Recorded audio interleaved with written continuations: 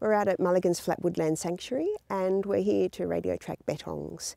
Over the last 2.5 years we've been building and testing a drone to radio track wildlife. This is something that hasn't been achieved before anywhere in the world. It's not a simple problem, but we believe that we've come up with a solution to that.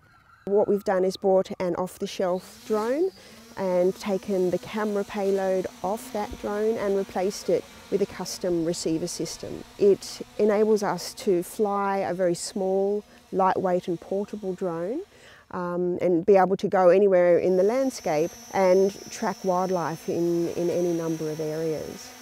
For a researcher, it enables us to follow the movements of animals that's never been possible before. And for a land manager, it may enable them to actually locate pest species or identify den sites.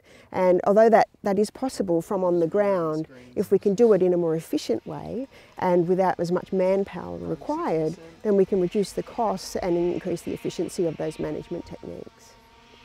So if you've got 2 operators working and they can do that, put the drone up and do that in sort of two bursts of 20 minutes or something like that. Tracking of that type would have taken you half a day or more.